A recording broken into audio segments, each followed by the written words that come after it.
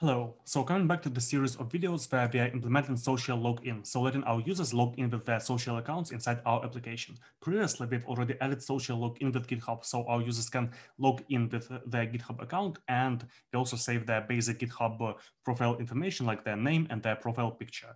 And now we're going to add the same for Google. Now, while implementing GitHub, you should have noticed that we quite often reference this other gem, omniauth Google Auth 2, for the documentation. And now we're going to finally implement this gem. And this time it's going to be much easier because we've already previously laid the fundamentals for social login.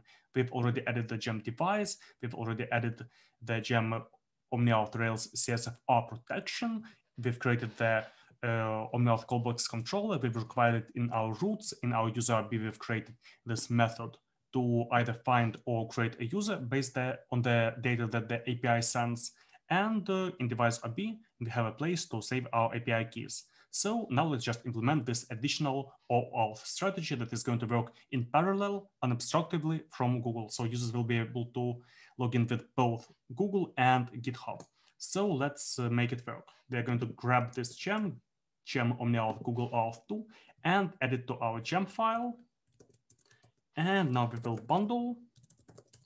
And what should we do next? Of course, we should get our API keys. So you should go to console developers google.com and get a couple of API keys. Now, how do you do it? You should land on a page like this, and you should be able to create credentials. Now, if you're not able to create credentials, you might first have to configure an OAuth consent screen. And it's quite easy to configure.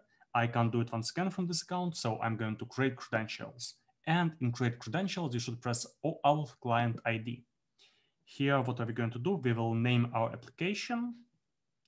So first, web application. Well, Ruby on Rails is a web development framework.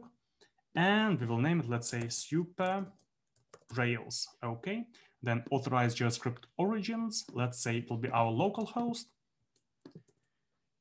And authorized redirect URIs, it's going to be the local host /users /auth /Google or auth 2 /callback.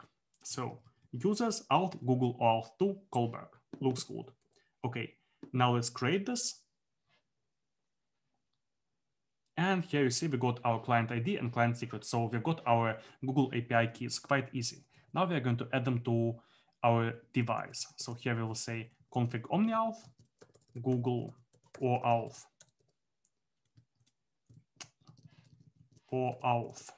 2. And here we will add the client ID and the client secret. Okay, then what do we do next? We should also add this Google Auth 2 inside our user RB. So here we see the omniauth providers, and we have GitHub, and we are also going to have Google Auth 2.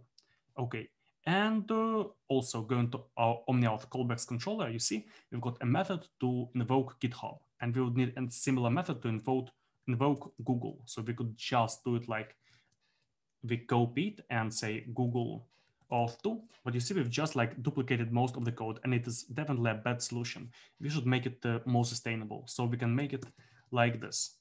We will say def Google and def GitHub. And when we get Google and GitHub, we are going to process this same request. So we will say, if we have Google Auth 2, we will say handle auth Google.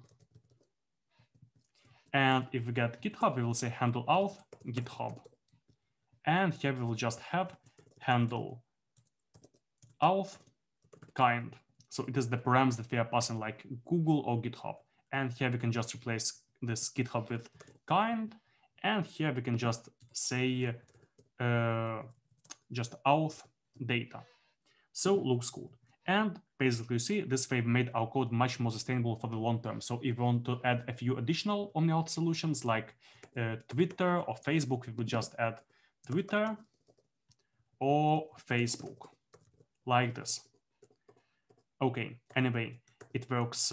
It should work now. So let's actually check if it works. I'm going to start the Rails server, refresh. And you see now we also have a button to sign in with Google Auth 2. So Let's press the button, and here comes the moment of truth. Yes, so I see the screen to log in. I press an account, and you see, I get my name from Google. I get another image from Google. I am logged in with this Google email. I see that I logged in with Google, and this is my Google ID. So it kind of works. And that's basically it. It was really easy to implement an additional omniauth strategy when we've already implemented one before. And thanks for being with me, and have a nice day.